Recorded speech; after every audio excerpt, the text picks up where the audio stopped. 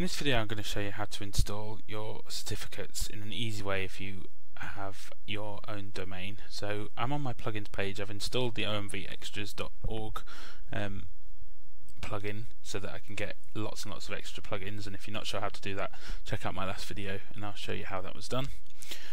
So now that I've done that, I'm going to install the plugin Let's Encrypt.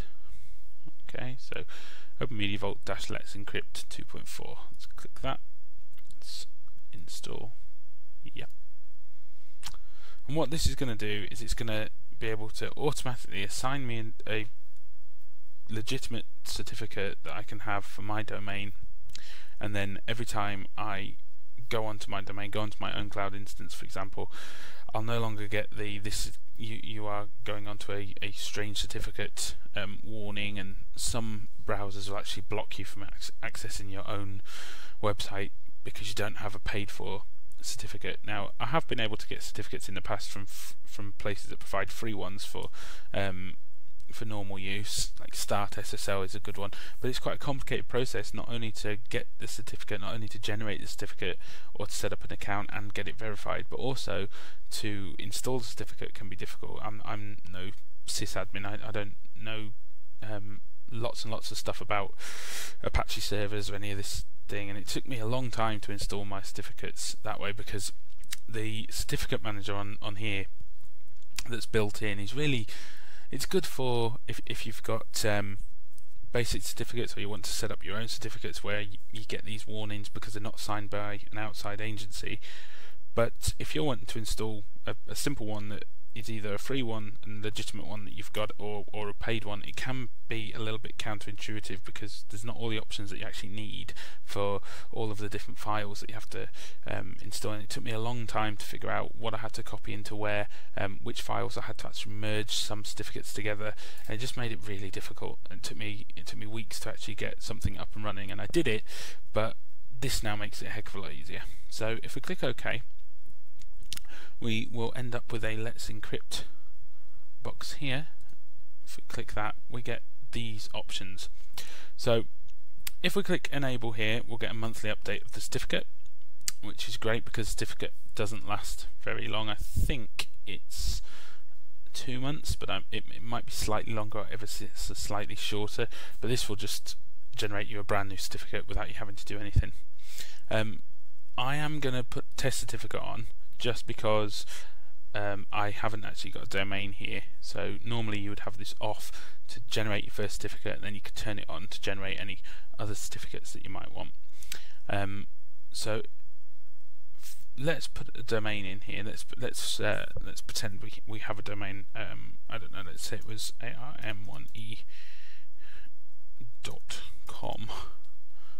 Okay, and let's say that my email was arme@me.com.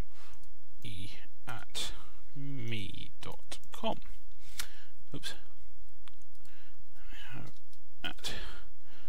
Okay, and this is already filled in of where the root of our web instance and our Apache server and everything are to be found, so I don't have to change that.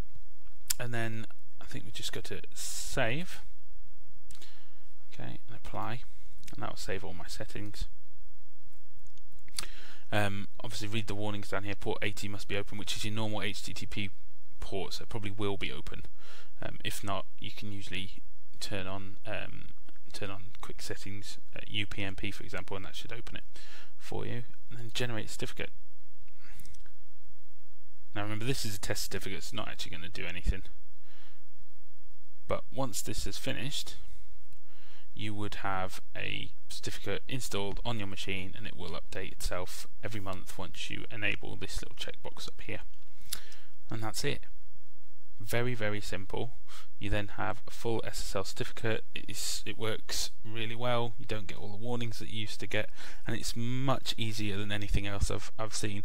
You can use Let's Encrypt from the command line, and you can use it on any server. It's not just on OpenMediaVault, but this plugin does make it a heck of a lot easier. And I have heard people saying that the certificates run out and they're forgotten, and then they've got to go back through the process. And the fact that this does it, it sticks it in a cron job, schedule task, just set it and forget it really. Sometimes you get a little message saying that the certificate has changed and you just click OK and then the whole thing works no problem. So I found it absolutely brilliant, really helped me with my home server.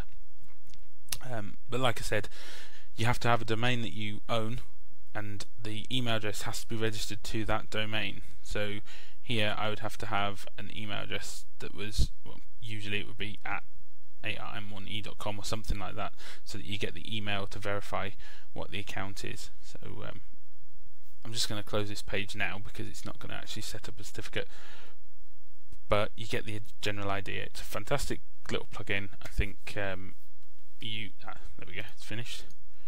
Fantastic little plugin that makes it incredibly easy to get yourself some ignore this, it's just because I don't actually have a domain set up properly, and it just makes surfing the web securely, especially onto your own things, because if you're setting up OwnCloud or if you're setting up Nextcloud, it has to have an HTTPS SSL connection or you can't actually get to it.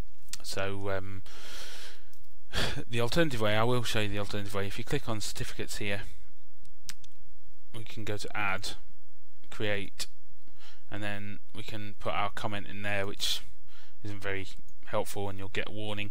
Import, you can put your private key in your public key and then any comments. The problem is, when I've had certificates in the past, there isn't just the private key and the public key, there's the certificate authority key and some other things. Took me, like I said, took me a long time to figure out how to put those into this one section, and I've done it, and if anyone wants me to go through how to get it to work, I can, but it's a very complicated process, and now I've just switched everything over to Let's Encrypt and I find it works brilliantly. Okay, that's everything. Hope that video has been helpful. Thank you for watching. Bye.